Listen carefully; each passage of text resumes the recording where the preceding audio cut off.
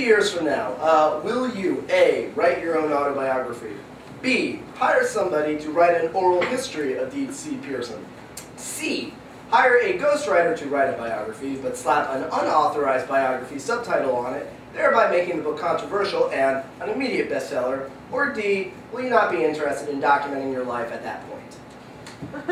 I'm going to go with A just because it's the only eventuality I've ever thought of, because I've thought of, I have my autobiography, I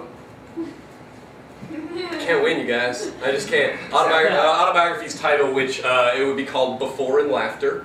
Cool. And a black and white, tasteful black and white photo of me in like a really long knit sweater, just kind of going like, what's life, like kind of just like, what's life all about? Like that kind of picture. So like, shots or something of a foggy light? Oh yeah, absolutely, totally. Yeah, like glamour shot, sort of, yeah, just like tasteful, just like you see me in my sitcom Ellen, and now, you know, you might take on life. You know, if you write it late enough, you can even have like the big, thick old man glasses.